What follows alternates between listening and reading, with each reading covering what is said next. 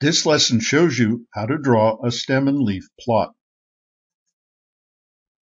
In a stem and leaf plot, all but the last digit of each number is the stem, shown in this column. The last digit of each number is a leaf, shown in these rows.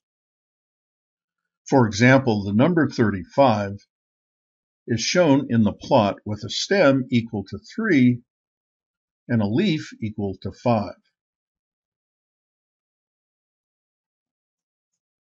Starting from the beginning, the numbers in this plot are 11, 22, 23, 23, 24, and so on.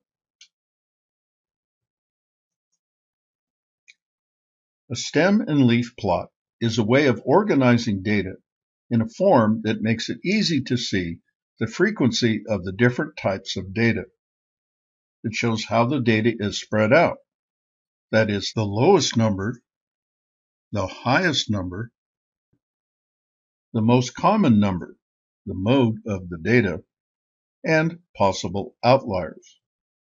You can see there are 13 numbers in the data set, and the median is 5.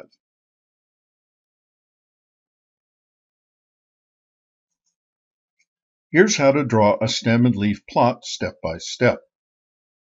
A teacher asks her students how many books they have read in the past 12 months. Here are the answers. The first step is to identify the lowest number, 6, and the highest number, 25.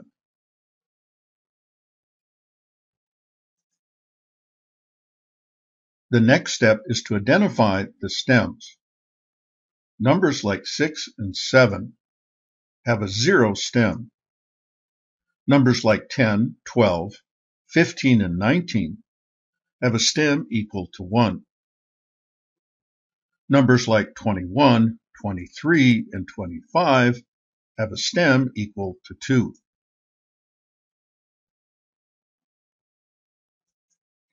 Next, draw a vertical line and list the stems.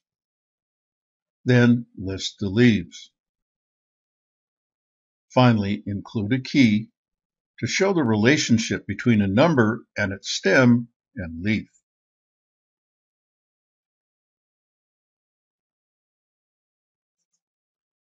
To interpret the data, 10 students answered the teacher's question.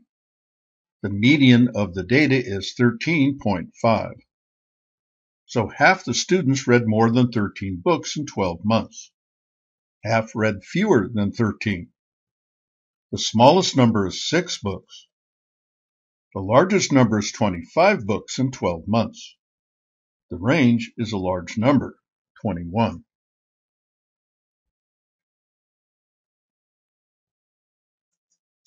This lesson showed you how to draw a stem and leaf plot.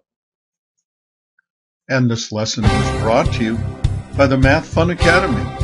Its continuing mission: to explore strange new worlds, to seek out new math and new equations, to boldly go where no math student has gone before.